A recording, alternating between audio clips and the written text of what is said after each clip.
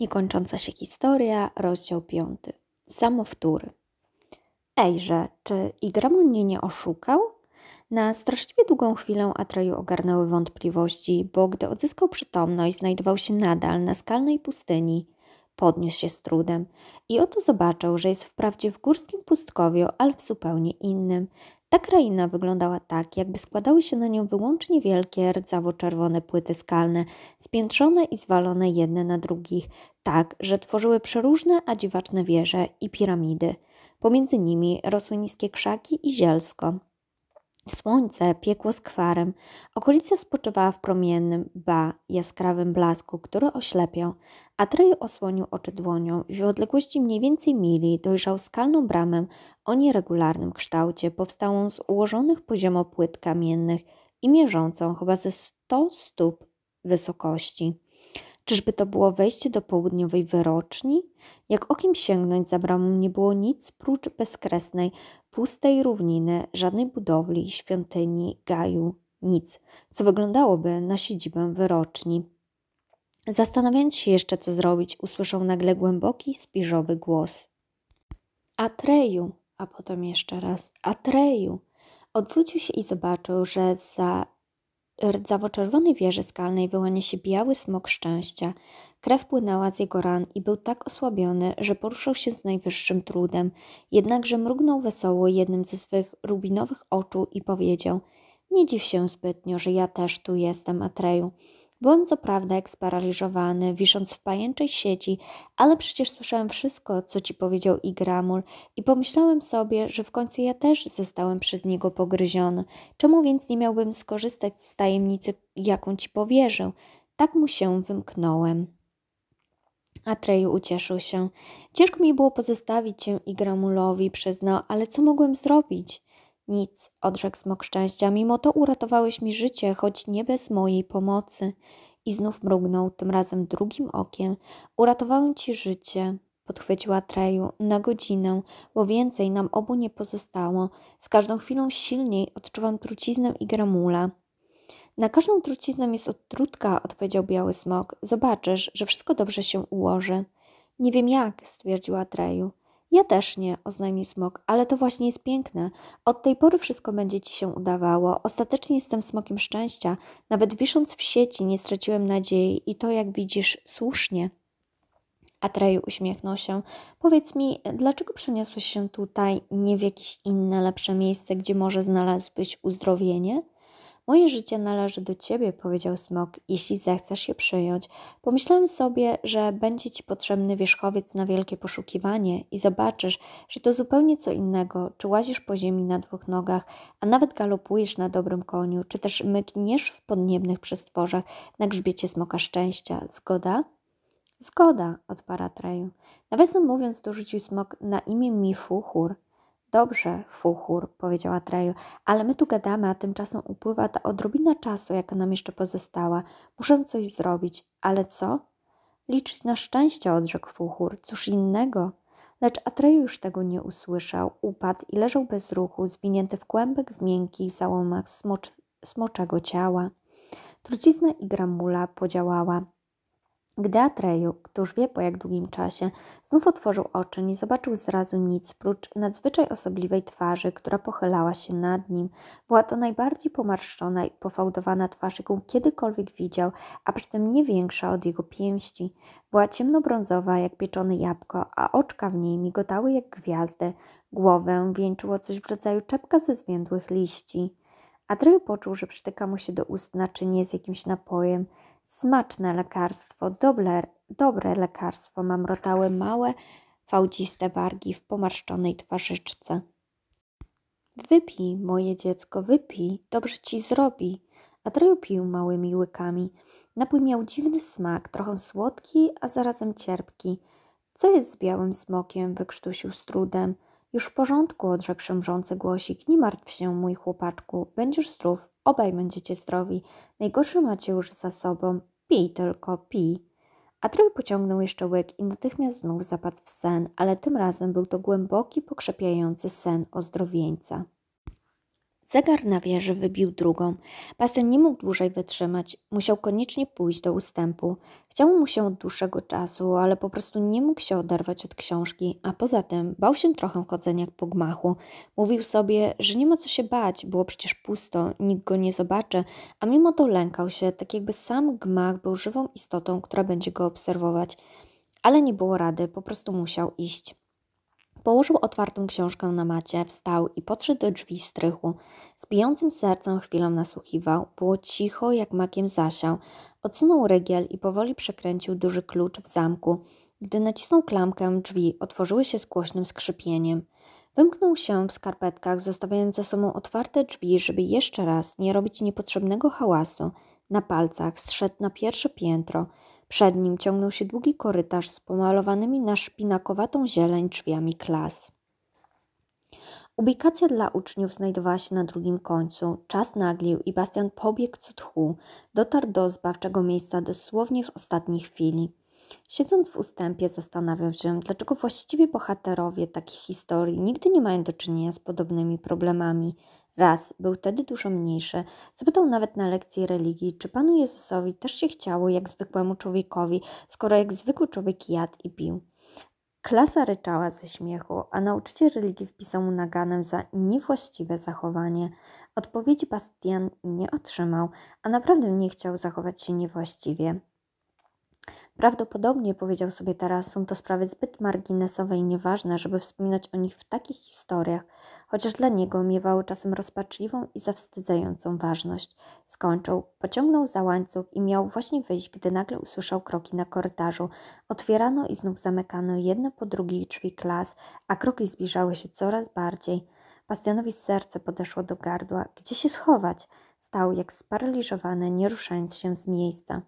Drzwi ubikacji otworzyły się, na szczęście akurat tak, że zasłoniły Bastiana. Do środka wszedł woźny, po kolei zaglądał do poszczególnych kabin.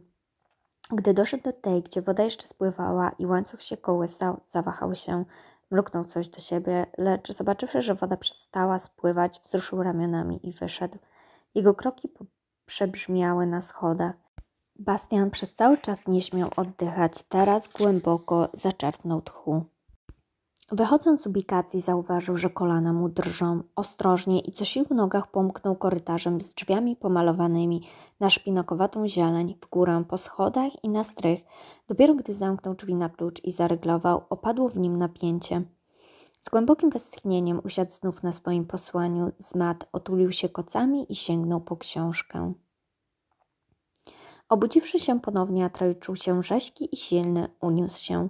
Była noc, księżyc świecił jasno i Atraj zobaczył, że znajduje się w tym samym miejscu, w którym padł u boku białego smoka. Fuchur w dalszym ciągu leżał jak długi, ale oddychał spokojnie i głęboko. Zdawało się, że twardo śpi. Wszystkie jego rany były opatrzone. Atreju zauważył, że również jego własne ramię było opatrzone w ten sam sposób, nie bandażem, tylko ziołami i włóknami roślin. Ledwie o parę kroków znajdowała się w skałach mała jaskinia. Od jej wejścia padał przytłumiony blask światła. Nie poruszając lewą ręką, Atreju wstał ostrożnie i podszedł do niskiego wejścia. Schylił się i zobaczył w środku pomieszczenie, które wyglądało jak miniaturowa kuchnia alchemika. W głębi, w otwartym kominku trzaskał wesoły ogienek. Wszędzie stały i leżały tygle, garnki i butelki osobliwego kształtu. Na półce piętrzyły się pęki różnego rodzaju suszonych roślin. Stoliczek pośrodku i pozostałe meble były chyba sklecone z pniaków. W sumie mieszkanko robiło nadzwyczaj przyjemne wrażenie. Dopiero usłyszawszy ciche pokasływanie, Atreus spostrzegł, że w fotelu przy kominku siedzi mały człowieczek. Na głowie miał jakby kapelusz, wyglądający jak odwrócona główka fajki. Twarz była tak samo pomarszczona i ciemnobrązowa jak tamta, którą zobaczył nad sobą po pierwszym przebudzeniu, lecz na nosie tej siedziały duże okulary, a rysy wydawały się ostrzejsze i bardziej naznaczone troską. Człowieczek czytał wielką księgę trzymaną na kolanach. Potem z drugiego, położonego bardziej w głębi pomieszczenia, przykolebała się druga mała postać. Atreju natychmiast poznał w niej istotę, która zajmowała się nim przedtem. Teraz dopiero zobaczył, że była to kobiecina. Prócz czepka z liści miała, tak samo jak człowieczek na fotelu przy kominku, coś w rodzaju mniejszego kaptura, także sporządzonego chyba ze zwiędłego listowia. Nuciła z zadowoleniem pod nosem, zatarła ręce, po czym zakrzątnęła się koło kociołka, który wisiał nad ogniem. Obie postaci sięgały Atreju bodaj do kolan. Było oczywiste, że ta para to członkowie szeroko rozgałęzionej rodziny gnomów, choć członkowie dość niezwykli. Kobieto, powiedział gderliwie człowieczek, nie zasłaniaj światła, przeszkadzasz mi w studiach. A idź ty ze swoimi studiami, odrzekła kobiecina. Kogo to interesuje? Ważne jest, żeby mój ozdrowieńczy eliksir był gotów. Tamci dwaj bardzo go potrzebują. Tamci dwaj, oświadczył człowieczek rozdrażniony, o wiele bardziej będą potrzebowali mojej rady i mojej pomocy. Niech tam, powiedziała kobiecina, ale dopiero jak wyzdrowieją. Odsuń się, stary. Człowieczek burcząc coś odsunął się nieco z fotelem od ognia. Atreju chrząknął, aby zwrócić na siebie uwagę. Para gnomów obejrzała się na niego. On już wyzdrowiał, powiedział człowieczek. Teraz moja kolej. Nic z tego, ofuknęła go kobiecina. Czy wyzdrowiał, o tym ja decyduję. Twoja kolej przyjdzie i jak ja powiem, że przyszła twoja kolej. Potem zwróciła się do Atreju. Chętnie zaprosilibyśmy cię do środka, ale tu jest chyba dla ciebie trochę za ciasno. Jeszcze chwilkę, zaraz wyjdę do ciebie. Utarła jeszcze w małym moździerzu coś, co potem wrzuciła do kociołka, umyła ręce i wytarła je o kaptur, mówiąc do człowieczka. A ty będziesz tu siedział, Engywuk, póki cię nie zawołam, zrozumiano? Dobrze już, urgl, burknął człowieczek. Gnomica wyszła przed jaskinię, mrużąc oczy i zadzierając głowę przyglądała się Atreju badawczo. No i jak? Zdaje się, że czujemy się już całkiem dobrze, nie? Atreju przytaknął. Kobiecina wdrapała się na występ skalny, który znajdował się na tej samej wysokości, co twarz Atreju i usiadła. Nie ma już bólów? Dopytywała się. Nie warto wspominać, odpowiedział Atreju. Więc jak? Natarła na niego kobiecina z rozjuskrzonymi oczkami. Boli czy nie? Jeszcze boli, przyznała Atreju, ale to nie ma dla mnie znaczenia. A dla mnie ma, parsknęła Url. Ładne rzeczy, żeby pacjent mówił lekarzowi, co ma jakie znaczenie. Co to tym wiesz, żółtodziobie? Musi jeszcze boleć, jeśli ma wyzdrowieć, bo gdyby nie bolało, to twoja ręka byłaby już martwa. Przepraszam, bąknął Atreju, czując się jak zbesztane dziecko. Chciałem tylko powiedzieć, to znaczy chciałem podziękować. Tam, przerwała mu opryskliwie Urgl. Ostatecznie jestem znachorką, spełniłam tylko swój zawodowy obowiązek, a Engywuk, mój stary, zobaczył emanację, którą masz na szyi. Wtedy nie było już dla nas żadnej kwestii. A fuchur? Spytała Atreju. Jak się czuje? Kto to jest? Biały smok szczęścia. Aha, jeszcze nie wiem. Dostał ździebko więcej niż ty, ale też wytrzymuje ździebko więcej. Powinien właściwie wydobrzeć. Jestem prawie pewna, że przyjdzie do siebie. Potrzeba mu jeszcze trochę odpoczynku. Gdzie dostaliście tę truciznę, he? I skąd wzięliście się tak nagle? I dokąd chcecie się dostać? I kim jesteście? Engywuk też wyszedł z jaskini i przysłuchiwał się odpowiedziom Atreju na pytania starej Urgl. Potem postąpił naprzód i zawołał. Przymknij się, kobieto, teraz moja kolej. Następnie zwrócił się w stronę Atreju, zdjął kapelusik, przypominający główkę fajki, podrapał się po łysej główce i powiedział. Nie bierz jej za złe tego tonu, Atreju. Stara Urgl bywa często zdziebko obcesowa, ale naprawdę to nie jest taka zła. Ja nazywam się Engywuk. Nazywają nas też samowtórami. Słyszałeś już o nas? Nie, przyznał Atreju. Engywuk zdawał się lekko urażony. No dobrze, stwierdził. Widać nie obracasz się w kołach naukowych, bo tam na pewno by ci powiedziano, że nie mogłeś znaleźć lepszego doradcy niż ja. Jeśli chcesz dostać się do Ujulali w południowej wyroczni, trafiłeś pod właściwy adres, chłopcze. Tylko się nie zgrywaj, zawołała stara Urgl. Potem zeszła z swojej skały i mrucząc coś do siebie zniknęła w jaskini. Engywuk umyślnie puścił jej uwagę mimo uszu. Mogę ci wszystko objaśnić, ciągnął. Studiowałem sprawę ze wszystkich stron przez całe życie. Specjalnie w tym celu urządziłem sobie obserwatorium. Wkrótce wydam duże dzieło naukowe poświęcone wyroczni. Tytuł Zagadka Ujulali rozwiązana przez profesora Engywuka. Nieźle brzmi, co? Niestety brak mi jeszcze paru drobiazgów. Ty mógłbyś mi przy tym pomóc, chłopcze. Obserwatorium? Spytała Atreju, któremu to słowo było nieznane. Engwywook przytaknął z roziskrzonymi dumą oczami, dał ręką znak, żeby Atreju podążył za nim. Między potężnymi płytami kamienia biegła pod górę wąska, bardzo kręta ścieżka. W kilku miejscach, gdzie było szczególnie stromo, wykuto maleńkie stopnie, które dla stóp Atreju były oczywiście za małe. Omijał je, robiąc po prostu duży krok, jednakże z dużym trudem nadążał za gnomem, który żwawo dreptał przed nim. Mamy dzisiaj jasną księżycową noc, usłyszał słowa Engwooka. Będziesz mógł ją zobaczyć. Kogo? Dopytywał się Atreju. Ujulalę?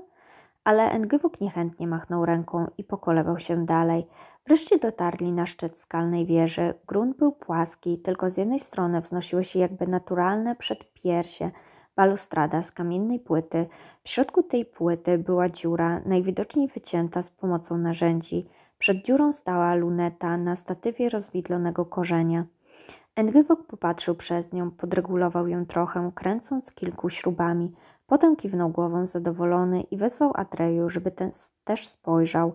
Chłopiec usłuchał, musiał jednak usiąść na ziemi i opierając się na łokciach spoglądał przez lunetę. Była ona skierowana na wielką skalną bramę i to tak, że w polu widzenia widziało się dolną część prawego filara. I oto Atreju zobaczył, że obok tego filara siedział w blasku księżyca wyprostowany i znieruchomiały kolosalny sfinks. Przednie łapy, na których się opierał, były łapami lwa, tylna część ciała była ciałem byka, z pleców wyrastały potężne skrzydła orła, twarz była twarzą człowieka, w każdym razie z kształtu, bo jej wyraz nie był ludzki. Trudno było rozstrzygnąć, czy ta twarz uśmiechała się, czy odzwierciedlała bezbrzeżny smutek lub całkowitą obojętność. Po dłuższej obserwacji Atreju wydało się, że jest jak wypełniona przepastną złością i okrucieństwem, lecz zaraz musiał to wrażenie skorygować i nie znajdował w niej nic prócz czystej wesołości. Daj sobie spokój, usłyszał przykuł głos gnoma. Nie rozwikłasz tego, każdemu się to przydarza, mnie też. Przez całe życie obserwuję i nie mogę tego przeniknąć. Teraz drugi. I pokręcił jedną ze śrub. Oko lunety przesunęło się po łuku bramy, za którą rozciągała się jedynie rozległa, pusta równina. Potem Atreju zobaczył lewy filar, a tu w tej samej pozycji siedział drugi sfinks. Jego kolosalne ciało połyskiwało w księżycowej poświacie osobliwie blado i jakby płynnym srebrem. Zdawało się, że nieustannie wlepia oczy w pierwszego sfinksa, tak jak pierwszy spoglądał nieruchomo w jego stronę. Czy to posągi? Spytał cicho Atreju, nie mogąc oderwać oczu. O nie, odparł Engwywook i zachotał. To są prawdziwe, żywe sfinksy i to jeszcze jak żywe. Na razie dość zobaczyłeś. Chodź, wracamy na dół, wszystko ci objaśnię. I zasłonił lunetę dłonią tak, że Atreju nic już nie widział. W milczeniu przemierzali drogę powrotną. Rozdział 6. 3 bramy magiczne. Fuchur nadal spał głęboko, gdy Atreju i Engwywook powrócili do jaskini gnomów. Stara Urgl wyniosła tymczasem stoliczek na dwór i zastawiła go przeróżnymi słodkościami, stężonymi sokami z jagód i roślin. Ponadto stały tam małe kubeczki i dzbanuszek pachnącej gorącej herbaty ziołowej. 2 nieduże lampy olejne dopełniały obrazu. Siadać, rozkazała kobiecina. Atreju musi najpierw coś zjeść i wypić, żeby odzyskać siłę. Samo lekarstwo nie wystarczy. Dzięki, powiedziała Atreju. Czuję się już bardzo dobrze. Ani słowa, prychnęła Urgl. Póki tu jesteś, robisz co ci się powie, zrozumiano? Trucizna w twoim ciele jest zneutralizowana, więc już nie musisz się śpieszyć, mój chłopcze. Masz tyle czasu, ile dusza zapragnie. Nic cię nie nagni. Chodzi nie tylko o mnie, zaoponowała Atreju. Dziecięca cesarzowa jest umierająca. Może liczy się już każda godzina. Bania luki, burknęła starowina. Pośpiechem nic nie zwojujesz. Siadaj, jedz, pij. Jazda, długo mam czekać? Lepiej ustąpić, szepnął Engwywook. Mam co nieco doświadczenia z tą babą. Jak się uprze, nie ma na nią rady. My dwaj musimy poza tym omówić dużo spraw. Atrej usiadł więc ze skrzyżowanymi nogami przy maleńkim stoliczku i sięgnął po jadło. Po każdym łyku i każdym kęsie wydawało mu się, że złote, ciepłe życie wstępuje w jego żyły i mięśnie. Dopiero teraz spostrzegł, jak był osłabiony. Bastianowi pociekła ślinka, raptem wydało mu się, że czuje zapach gnomiej uczty. Pociągnął nosem, ale było to oczywiście zwykłe urojenie. W brzuchu głośno mu zaburczało. Nie mógł już wytrzymać, wyciągnął z teczki resztę kanapki i jabłko i wszystko zjadł. Poczuł się trochę lepiej, choć do sytości było mu jeszcze daleko. Potem uprzytomnił sobie, że był to jego ostatni posiłek. Przeraziło go to słowo. Starał się o tym więcej nie myśleć. Skąd masz tyle smakołyków? Zapytała Treju. Ano, synku, odrzekła, trzeba się zdrowo nachodzić, zdrowo, żeby znaleźć odpowiednie zioła i rośliny, ale NGW, ten uparciu, chce mieszkać akurat tutaj, ze względu na te swoje ważne studia. Co podać na stół, o to się nie martwi. Kobieto, oznajmił z godnością NGW, co ty tam wiesz, co jest ważne, a co nie? Zabieraj się stąd i daj nam porozmawiać. Nadąsana Url poszła do małej jaskini, gdzie zaczęła hałasować najróżniejszymi naczyniami. Nie zwracaj na nią uwagi, szepnął Engewuk. Poczciwe kobiecisko, tylko czasem musi trochę pourągać. Posłuchaj, Atreju, opowiem ci o południowej wyroczni, to i owo, co powinieneś wiedzieć. To nie takie proste dostać się do Ujulali. Nawet dość trudne. Nie chciałbym ci jednak wygłaszać naukowego wykładu. Może będzie lepiej, jeśli ty będziesz zadawał pytania. Ja zbyt łatwo gubię się w szczegółach, więc pytaj. Dobrze, zgodził się Atreju. A zatem kim albo czym jest Ujulala? Psia kręć, burknął Engewuk i spojrzał na niego gniewnie. Pytasz tak prosto z mostu jak moja stara. Nie możesz zacząć od czegoś innego? Atreju zastanowił się, po czym spytał. Ta duża skalna brama ze sfinksami, którą mi pokazałeś, czy to jest wejście? Już lepiej, powiedział Engewuk. W ten sposób posuniemy się naprzód. Skalna brama to wejście, ale potem przychodzą jeszcze dwie inne bramy. Dopiero za trzecią mieszka Ujulala. O ile w ogóle można o niej powiedzieć, że mieszka. Ty sam byłeś już kiedyś u niej? Co ci strzeliło do głowy? Odparł Engewuk znów lekko urażony. Ostatecznie ja pracuję naukowo. Zebrałem relacje tych wszystkich, co tam byli. O ile stamtąd wrócili, rzecz jasna. Bardzo ważna praca. Nie mogę sobie pozwolić na żadne ryzyko osobiste. Mogłoby to źle wpłynąć na moje badania. Rozumiem, rzekł Atreju. I jak przedstawia się sprawa z tymi 3 bramami? Engewuk wstał, założył ręce na plecy i zaczął przechadzać się tam i z powrotem, oznajmiając, co następuje. Pierwsza nazywa się Bramą Wielkich Zagadek, druga Bramą Czarodziejskiego Lustra, a trzecia Bramą Bez Klucza. Dziwne, wtrącił Atreju. O ile zdołałem zobaczyć, za skalną bramą nie było nic prócz pustej równiny.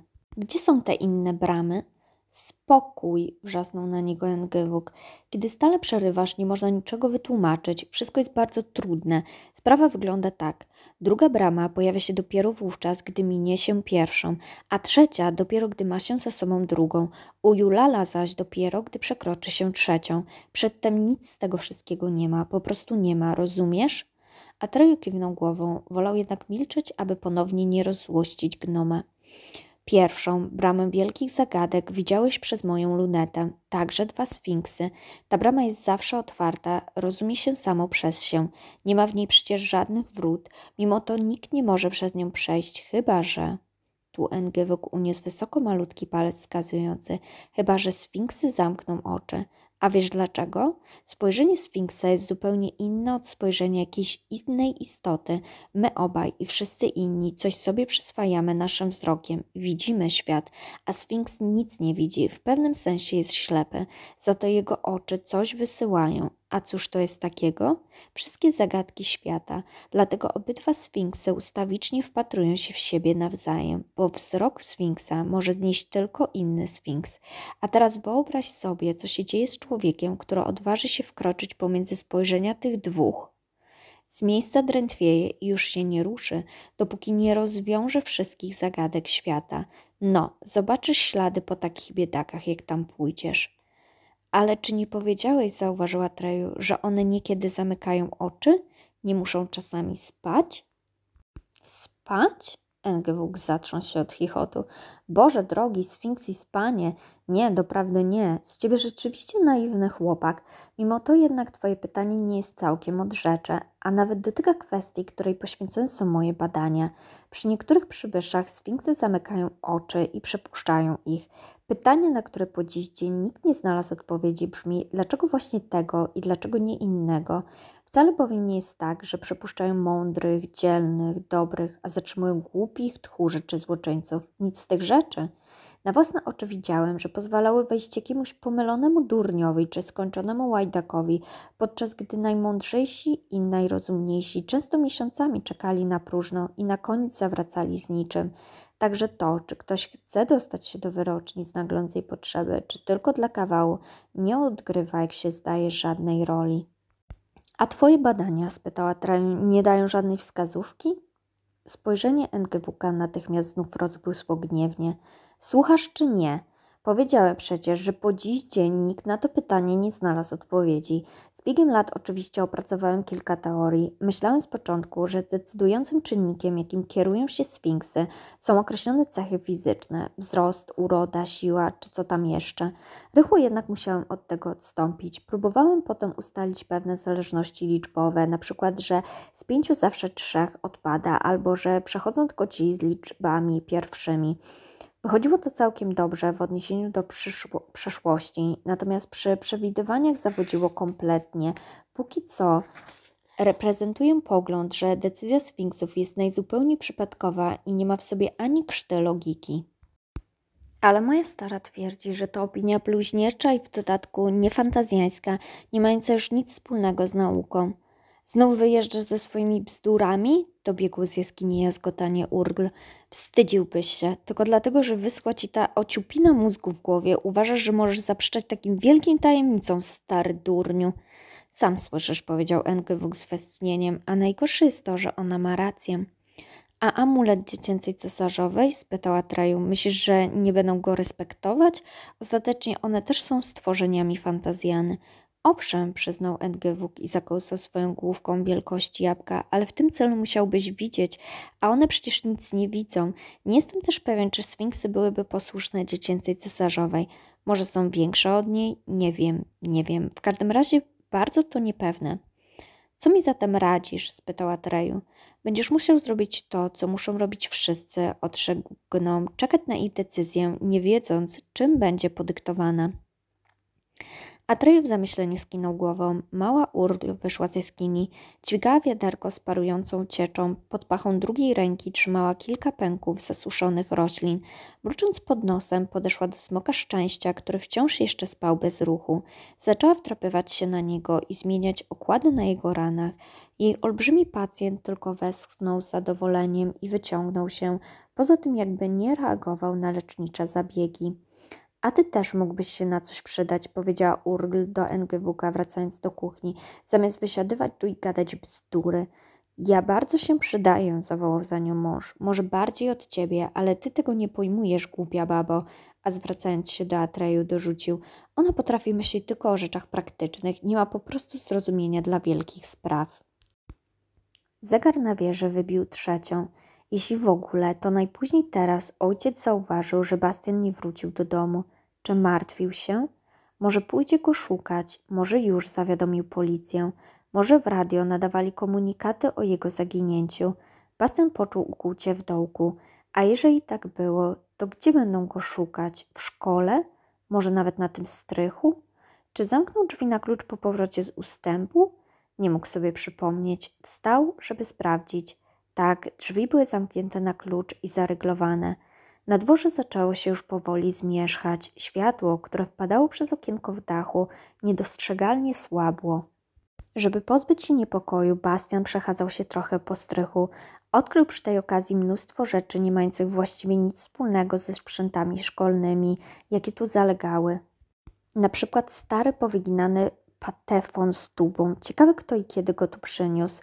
W kącie stało kilka malowideł z ozdobnych, złotych ram, na których prawie nic nie było widać. Jedynie tu i ówdzie z ciemnego tła wyłaniała się blada twarz o surowym spojrzeniu. Był tutaj też zżarty przez rdzę 7-ramienny świecznik, w którym tkwiły jeszcze ogarki grubych świec z długimi brodami z wosku. Nagle Bastian wzdrygnął się, bo w ciemnym kącie poruszała się jakaś postać. Dopiero przyjrzawszy się uważniej, zobaczył, że stało tam duże, na pół ślepe lustro, w którym widział najwyraźniej samego siebie. Podszedł bliżej i chwilę przyglądał się sobie. Doprawdy nie był piękny, z tą grubą figurą, iksowatymi nogami i bladą twarzą. Potrząsnął wolno głową i powiedział: nie. Wrócił na swoje legowisko z mat. Chcąc dalej czytać, musiał już trzymać książkę blisko oczu.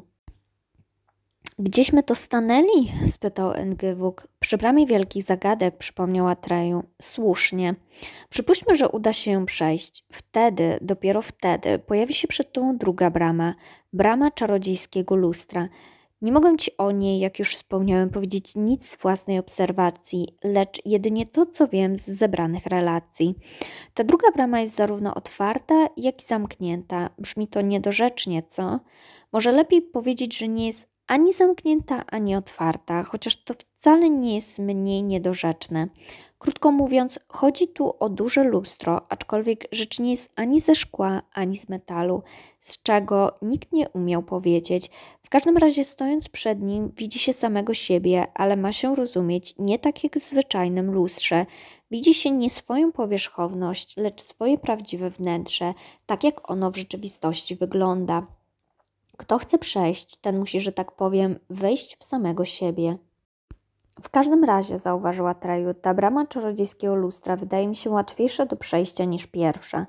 Pomyłka, zawołał Engywuk i w podnieceniu zaczął znów chodzić tam i z powrotem. Ogromna pomyłka, mój przyjacielu. Sam byłem świadkiem, że właśnie tacy przybysze, którzy uważali się za wyjątkowo nieskazitelnych, uciekali z krzykiem przed potworem szerzącym do nich zęby w lustrze. Niejednego musieliśmy nawet kurować całymi tygodniami, zanim w ogóle był zdolny udać się w podróż do domu. My, burknęła Urgi, przechodząc akurat z kolejnym wajaderkiem. Ciągle słyszę my. Kogoś ty kurował. Engywuk tylko machnął ręką. Inni, kontynuował swój wykład, zobaczyli najwidoczniej rzeczy jeszcze dużo straszniejsze, a mimo to mieli odwagę iść dalej. Dla niektórych było to też mniej przerażające, ale przełamać się musiał każdy.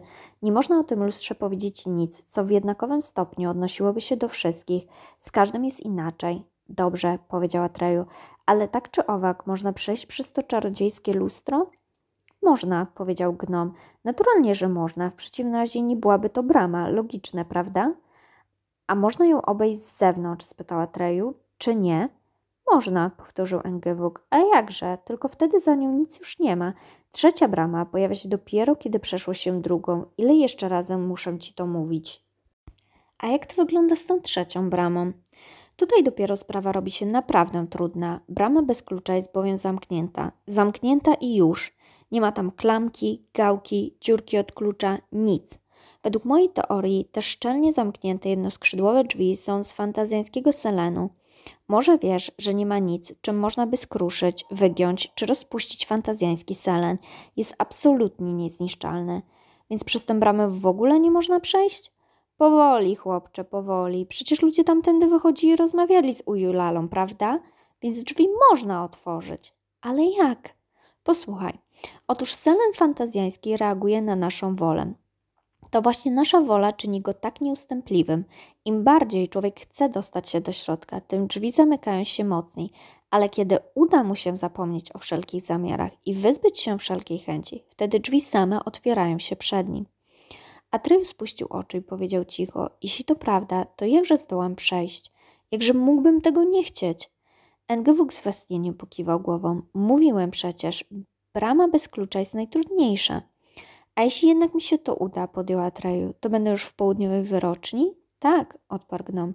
I będę mógł rozmawiać z Ujulalą? Tak, potwierdził gnom. A kim albo czym jest Ujulala? Nie mam pojęcia, powiedział gnom, a oczy zaiskrzyły mu się wściekłością. Z tych wszystkich, co u niej byli, żaden nie chciał mi tego zdradzić. Jak człowiek ma ukończyć dzieło naukowe, skoro wszyscy zachowują tajemnicę milczenia? Nic, tylko włosy sobie wyrywać z głowy, jeśli się je jeszcze ma. Jak ty dotrzesz do niej, Atreju, to potem powiesz mi to wreszcie? Powiesz? Umieram z ciekawości, a nikt nie chce mi pomóc. Proszę cię, obiecaj, że mi to powiesz. Atreju wstał i spojrzał ku bramie wielkich zagadek, która spoczywała w jasnej poświacie księżyca. Nie mogę ci tego obiecać, Engywuku, odrzekł cicho, chociaż rad byłbym ci się odwdzięczyć, a jeśli nikt nigdy nie powiedział kim lub czym jest Ujulala, to musi to mieć jakąś przyczynę i dopóki jej nie poznam, nie mogę decydować o tym, czy ma prawo wiedzieć to ktoś, kto nie stał przed nią. To wynoś się stąd, wrzasnął na niego gnom, a jego oczka dosłownie miotały iskry. Człowiek doświadcza tylko niewdzięczności. Przez całe życie stara się zbadać tajemnicę, która interesuje ogół, ale pomocy nie dostaje. W ogóle nie powinien był zajmować się tobą. Popędził do małej jaskini, z której wnętrza doszedł hałas gwałtownie zatrzaśniętych drzwiczek. Urgl, przechodząc koło Atreju, zachichotała i rzekła: on tak wcale nie myśli, stary pomyleniec, tylko znów jest okropnie rozczarowany z powodu swoich śmiesznych badań. Bardzo by chciał być tym, kto rozwiąże wielką zagadkę, sławny gnom Engyvuk. Nie bierz mu tego za złe. Jasne, powiedział Atreju. Powiedz mu proszę, że z całego serca dziękuję mu za wszystko, co dla mnie zrobił. I tobie też dziękuję. Jeśli będzie mi wolno, to wyjawię mu tę tajemnicę, o ile wrócę. Chcesz nas opuścić? Spytała stara Urgl. Muszę, odparł Atreju. Nie mogę tracić czasu. Pójdę teraz do wyroczni. Żegnaj. Tymczasem doglądaj mojego fuchura, smoka szczęścia. Po tych słowach odwrócił się i ruszył ku bramie wielkich zagadek. Urgl patrzyła, jak jego wyprostowana postać w rozwianym płaszczu znika wśród skał. Pobiegła za nim, zawołała: dużo szczęścia, Atreju.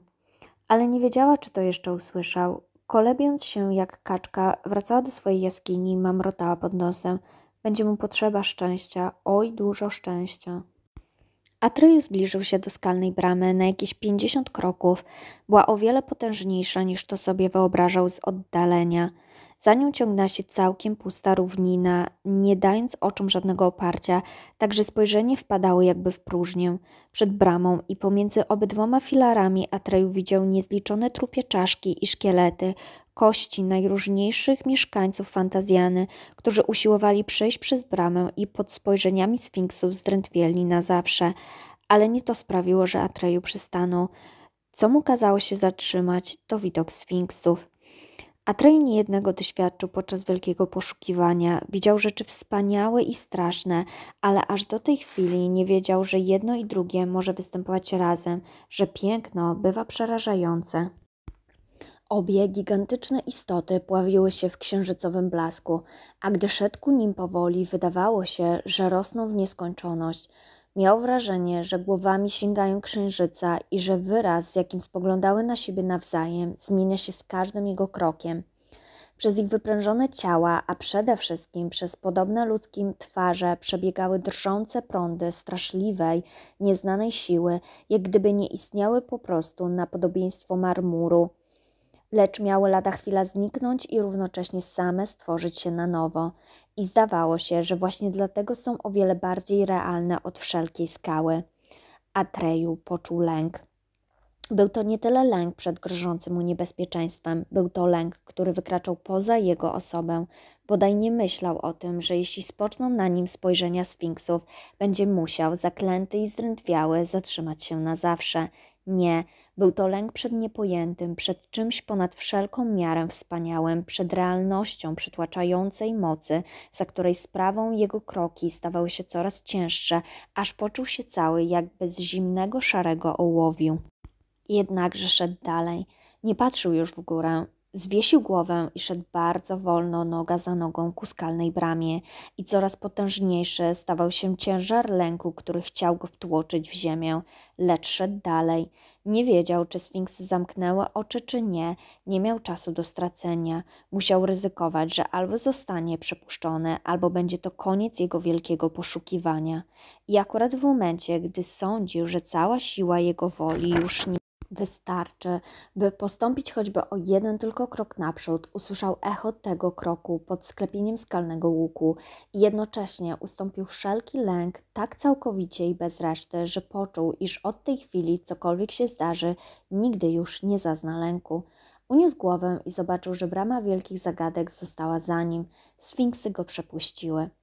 Przed nim, zaledwie o 20 kroków, tam, gdzie przedtem widać było tylko bezkresną, pustą równinę, wyrosła teraz brama czarodziejskiego lustra. Była duża i okrągła, jak druga tarcza księżyca, bo pierwsza, prawdziwa, nadal unosiła się wysoko na niebie i połyskiwała jak czyste srebro. Trudno było uwierzyć, by ktokolwiek mógł przejść przez tę metalową płaszczyznę, lecz Atreju nie wahał się ani chwili. Liczył się z tym, że w tym lustrze, jak to opisywał Engyvuk, wyjdzie mu naprzeciw jakiś budzący grozę wizerunek jego samego, ale wydawało mu się to, odkąd wyzbył się wszelkiego lęku, niewarte uwagi.